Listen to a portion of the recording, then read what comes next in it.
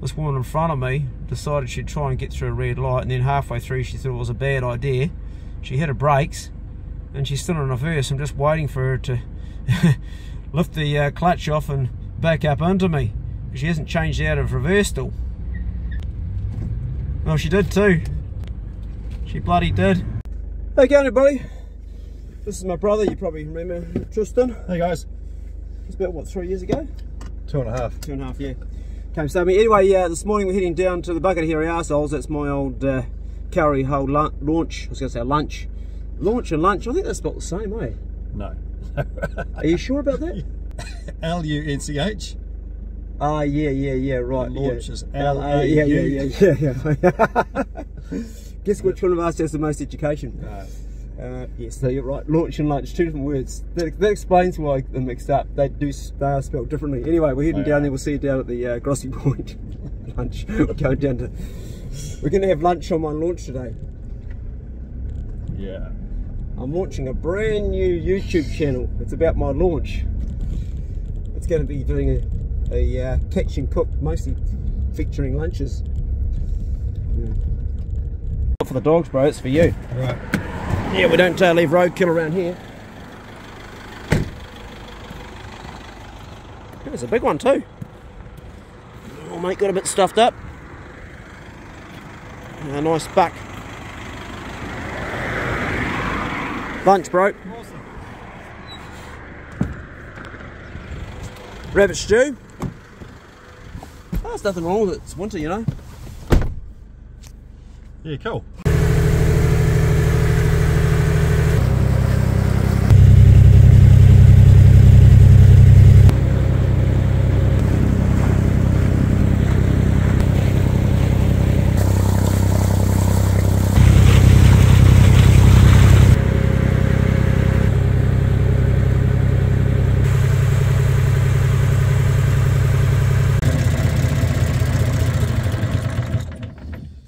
So Murray's going to buy the boat. He's going to pay it off over a period of 6 months, and be sorry to see it go, but I'm going to help him with it because there's a few things that still need doing, so we're going to have it around for a wee while. Going to miss it really, but also be glad to get rid of the old girl as well, and just showed him all the things it needs doing, and I'll try and help him with that too. It's been a romantic notion owning a wooden boat. They're a lot of work.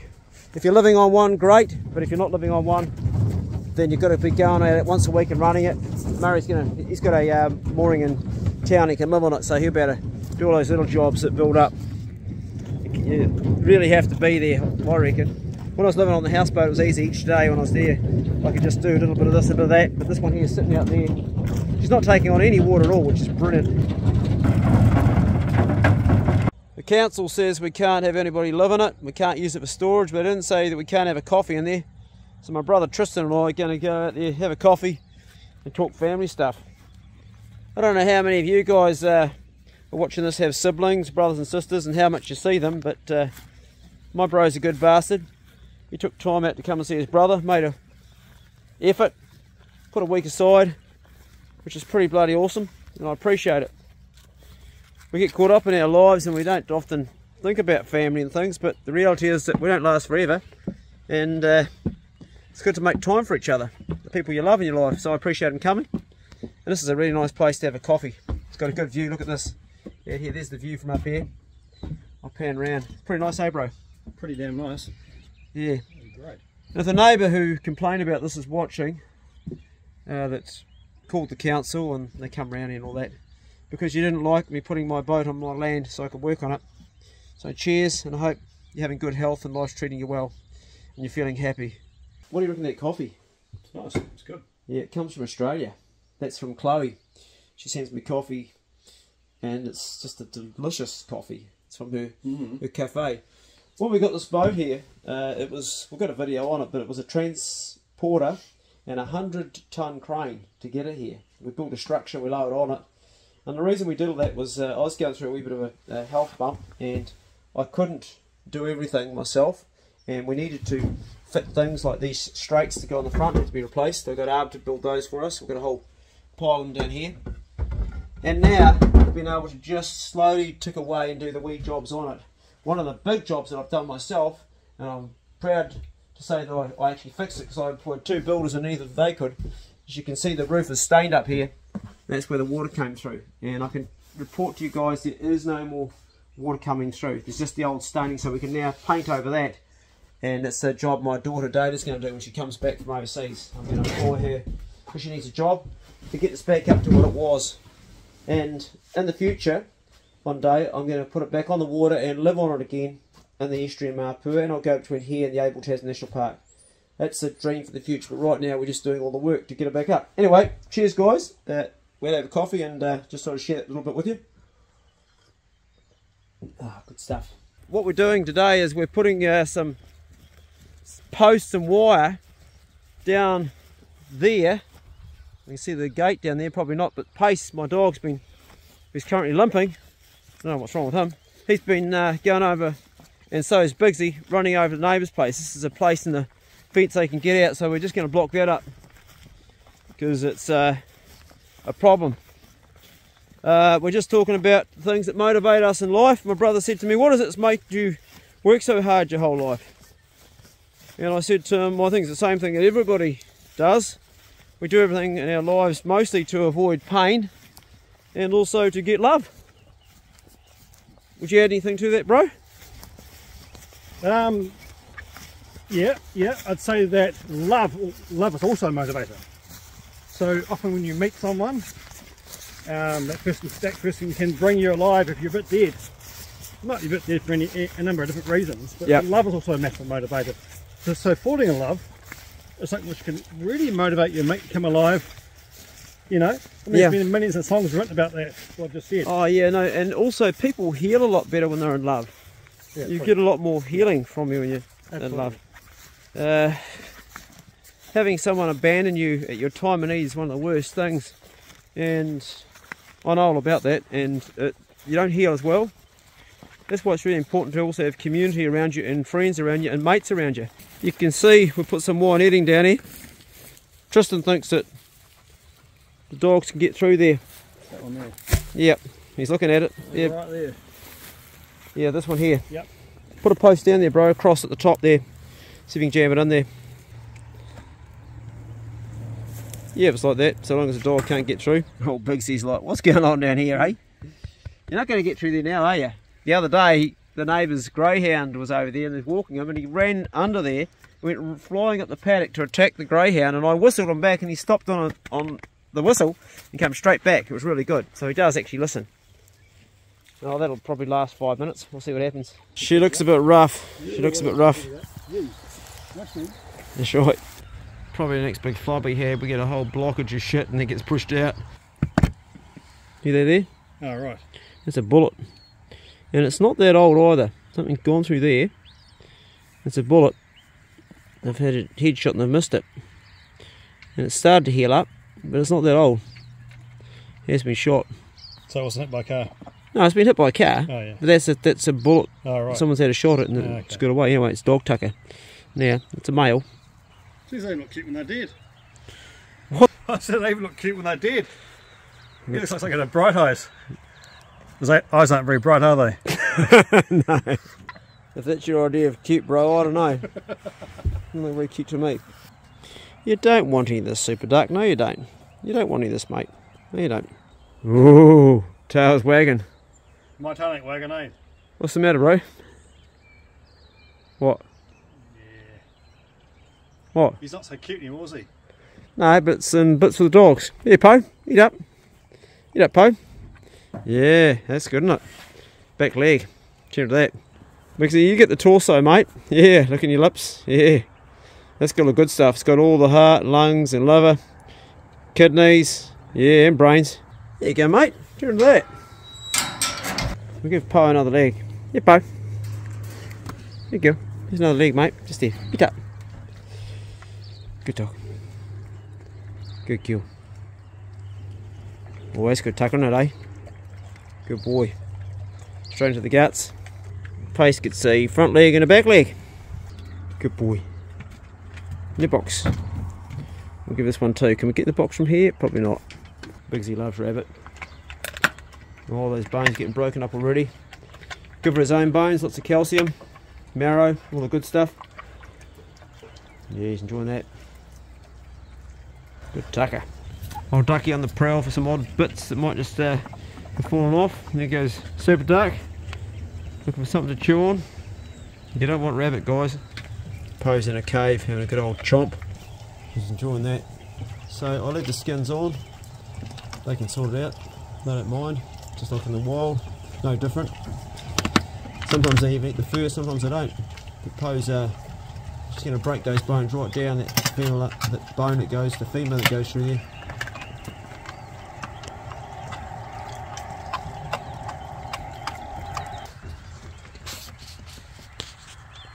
These ones are called Aztec. Murray grew them on the orchard here. They're pretty tasty.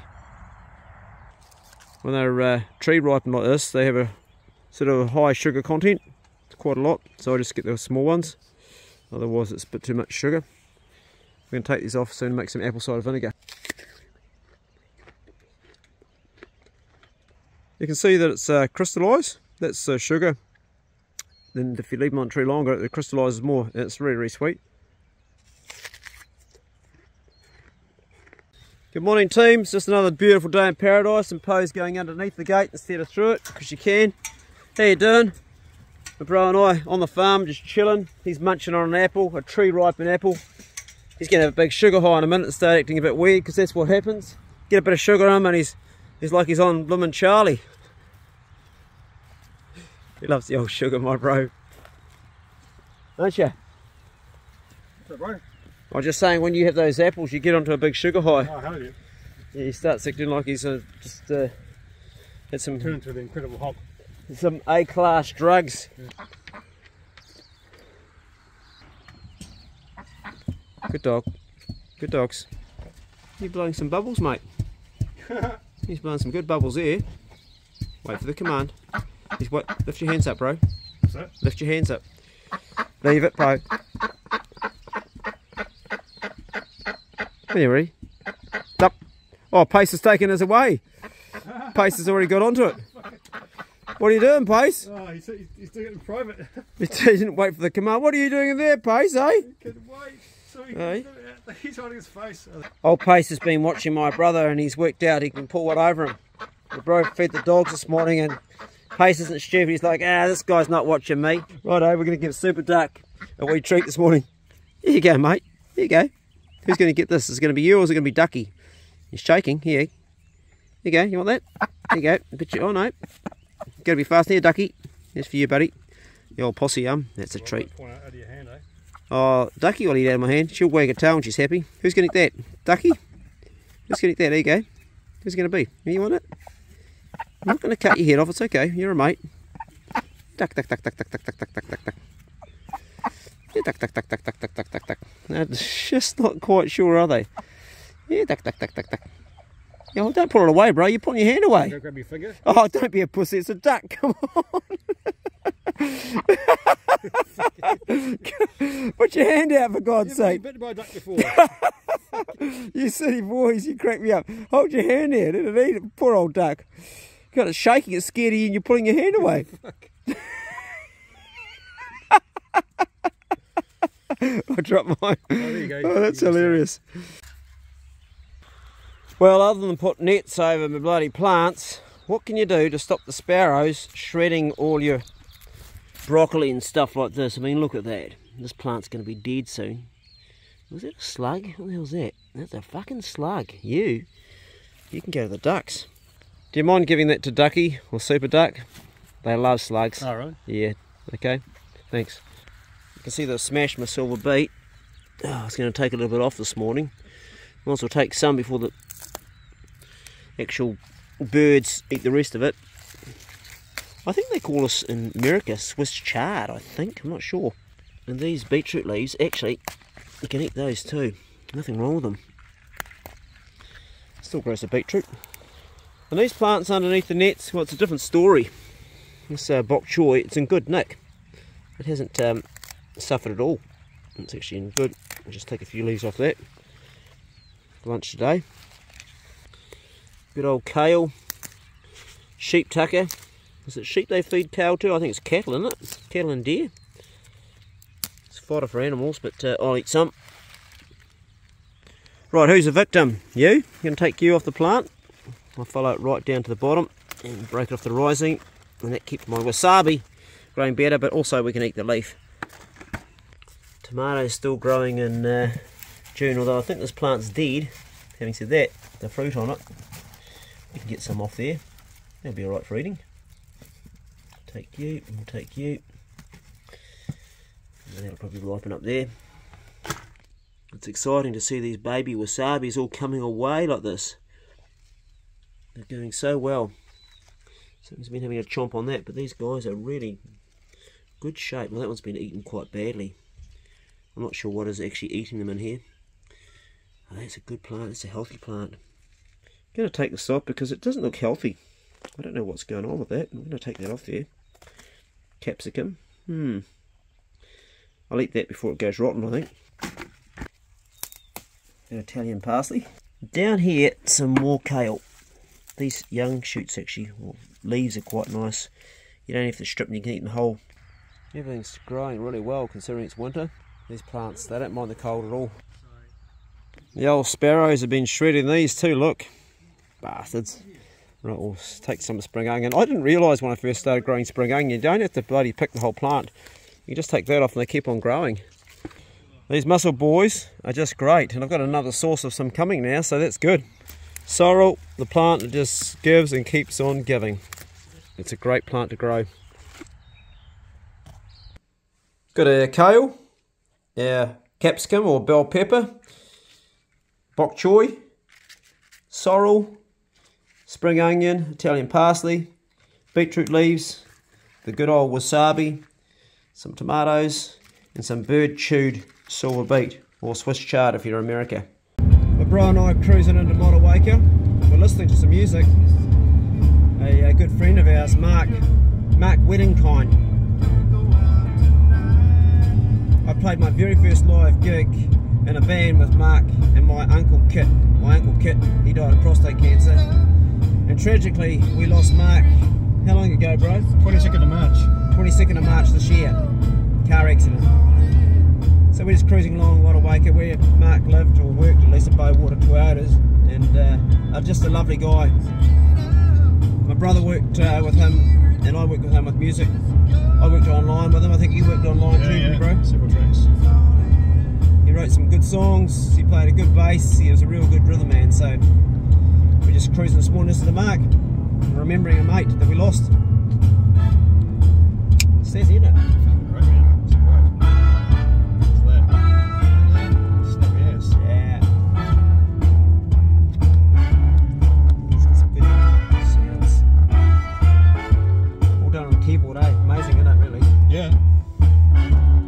A horn section, yeah. He's done the whole arrangement himself. Yep. Yeah. He was a car groomer at Bowwaters, but really he was a brilliant musician. Absolutely. And that's the nature of being a musician in New Zealand. You can be that good, but you can end up having to be a car groomer and do a mundane, laborious job. Not that that's a bad thing, in some ways it's good to have a job, but I had to go to Europe to make a living with music. I couldn't survive here in New Zealand because there's so many good musicians, and Mark was really good. Yeah, he was really good. Yeah, great. And he's a lovely, lovely person. Absolutely. We all loved him. We loved him very much. Yeah, so hats off to Mark Weddingkind. He had a sad ending because his partner, Christine, she died just not... Last October? Last October, yeah. Pancreatic cancer. Yeah. She came round to my house, and lovely, lovely person. I think his heart was broken from that day onwards. Yeah. Totally. You wonder sometimes, people have a dangerous car accident and die just after the fact. Yeah, life is full of real good stuff, and it's also full of tragedy. Right, I'm off to the med lab. Some blood's done. See the old body still functioning half reasonable. The old needle in the arm and blood test, which I do regularly. One of the things that New Zealand doesn't fund is doing subfractions of your LDL or your HDL. I'm talking about cholesterol. And we don't test for that in New Zealand. In the future I'm going to be doing a video on our system, our health system, which I know a lot about because I've been through it quite a bit. I'm going to be talking about the 2 times that I went to hospital and got turned away being told there was nothing wrong with me when I was completely sick. So my journey, my own health journey, has been difficult, and I've had to push my barrow all the way, and for a lot of people in New Zealand it's like that, and some people who don't push their barrow end up just being stuck at home, sick, not knowing how sick they are because they just weren't tested properly. It's across the board with everything. It's across the board with our mental health in New Zealand, it's across the board with midwifery, it's across the board with the DHB, the hospitals. Everything is not funded enough, and Kiwis are getting a bloody raw deal. A lot of people say, oh, we've got great doctors and nurses. Yes, we have wonderful people doing wonderful jobs, working way harder than they really should be half the time, because they're stretched, because the resources aren't there. And there's people on waiting lists for elective surgery with cancers that are growing worse and even dying while they're waiting in some cases. And COVID has come along, and what it's done is fuels become more expensive, foods become more expensive, everything's more expensive, and it's just getting harder and harder, and we're going to be tightening our belts up more. And in the meantime, a lot of Kiwis that have been working their whole life, who paid their taxes, are not getting the full care they should be. The food in hospitals is atrocious. And Nelson here, the DHB, most of the food I believe is actually made in Auckland and shipped down. How fresh can that be? The meals they're done up there. And when I was having my stay in hospital, I said to the nurse, can you please get the dietitian here, because I want to talk about my meal. And the lady came up to me, a dietitian, I said, where am I getting my potassium from? Where am I getting my magnesium from? I've got a tiny bit of ice lettuce on my plate, some mashed potatoes, a few peas, some boiled carrots that have the tits boiled off them, they're so boiled that they actually become straight sugar, and a piece of meat that looks like an XLO cloth that's been dipped in gravy. And there was nothing of nutritional value on my plate at all. She said, no, that's the standard. I said, well, the standards suck. I can't eat this. And my girlfriend at the time bought me a proper meal and with some sufficient food. Right, bitch over. If you've had a bad experience with hospital, share it below. And if you've had a really good one, share that too. You told me the other day. I walk a bit on the beach and I get a bit of exercise too. Sexercise? Sexercise, absolutely. Yeah, that's Sexercise, that's about the only exercise he gets. Tristan's putting a edge in along here, extending this so we get a bit more plant space. It's a pretty long row. As you can see, all the twitches in here. We've turned this over a couple of times. I'm going to weed it again. I've got some beans and I've got some kale. We eat quite a lot of kale. Super duck wants to come in the garden. So we're going to widen that and just plant this whole lot. I'm just doing this here by hand because there's so many weeds in it. It's just full of this couch, or what do you want to call it, that stuff there. Got to get it out by hand, there's no other way really. The last bottle of kale here, and my brother's discovered his knees don't like gardening. He's got a white bucket that he's tried to sit on, that's failed, and he doesn't know what position he should actually assume. How are you finding the gardening experience so far, bro? Oh, it's great. Yeah, I've probably got the skill of a gardener's arsehole's hemorrhoid, which is not that high up that of gardening expertise, but you know. Oh, you did it right. Your rows weren't that straight, but well, you only actually put one plant in this one here, which you nearly killed. Oh, I see you actually broke this off on it too, look. Can't do that. Oh, yeah, right. It's the only one you planted, bro. No, I put that one there and I've just done that row. Yeah, but that's okay. Yeah, no worries. Anyway, oh, this looks like a garden worm. What's that? Oh, ducky like that, but it's actually a bit of leather lace. She's now been sent outside the garden because she's tried to rape my gumboot about 3 times, and she's been jumping on me. She's tried to rape the gumboot's owner. In your dreams. Okay, there's our bit of gardening so far. She's not going too badly. Got some more kale. So these are our old kale that were planted 6 months ago, and a few cabbages down there. We're just putting some fresh ones in. I like to stagger the time, and then we're going to put beans in after that. Righto, we're finished. We've got our kale here and different types of kale. We've got this one that's a one I don't really like eating that much. I prefer to eat this one, but it's alright. So we've got quite a bit of that in there. And then we've got these here, broad beans. We've got 2 lots of beans, broad beans, and another variety, I think just a normal bean, not quite sure, but I don't know what I'm doing. I've never planted beans in my life, it's the first time. All I know is with beans is you're supposed to stake them. I don't know what that means or what you do with your time up, so maybe someone can help me with that, because I do like beans, and this will be the first time I've ever grown my own beans. The soil has got everything in it that you'd need. It's got old sawdust out of the chicken house where they used to lay their eggs and poop on, so chicken poop mixed up with sawdust. It's got compost in there.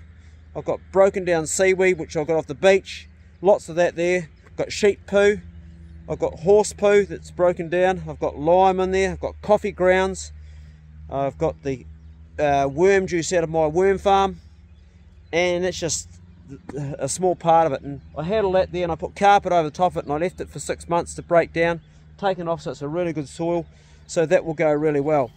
So yeah, so comment on the beans, because I don't really know. I'm going to finish the rest off tomorrow. Next thing we're going to be planting is garlic. I've got these ones here, got a few of them because I love garlic, but I might make a separate place. I might put my garlic up high at the back because we'll plant them and just leave them. So I might make a special row of that tomorrow. Don't know yet. Anyway, that's the garden, and that's the day's video, which has been a bit of a mishmash of stuff that's going on. Thanks for watching. Good luck with your own garden, and be good out there. Or at least try and be good. Where's my brother gone? Oh, he's on the phone talking to his girlfriend. Anyway, if you can't be good, be careful. See you later.